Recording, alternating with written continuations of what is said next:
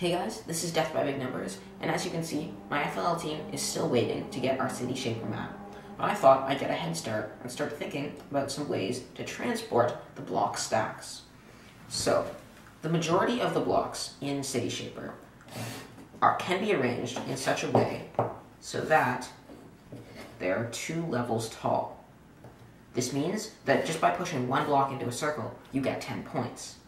Now, to be able to benefit from stacking the blocks vertically, you have to stack them so that each block adds 2 to the height of the stack. So, for example, doing this here is an effective loss of 10 points, because it would be possible to go like that and gain 20. Unfortunately, this sort of stack is unstable, and so it's made very easy to fall over. This has therefore led me to the conclusion that it's best just to push the blocks into the circle without stacking them at all. So I had some ideas for how to hold the blocks together while you're pushing them so that it's easier to transport them. In City Shaper, as you guys are probably aware, you also have to fit all of your attachments into an inspection area, which means that they all have to be very compact. So I've got 3 designs here, which kind of demonstrate my thought process on this method. So the first one here is pretty small, but when you open it up,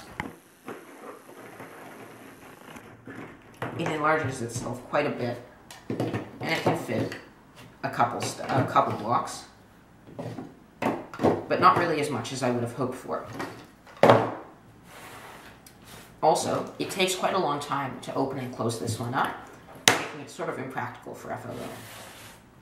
Next, I came up with this design here, which uses the parallel beam theory to open and close almost instantaneously.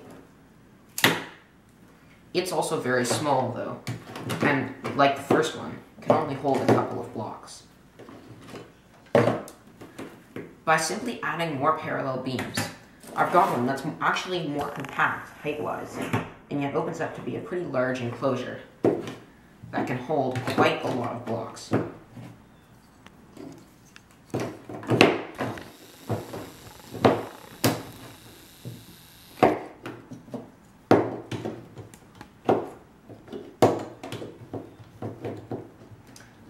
Believe that pushing this into a circle, even if all of your other attachments you only manage to fit into the large inspection area, would still gain you 30 points.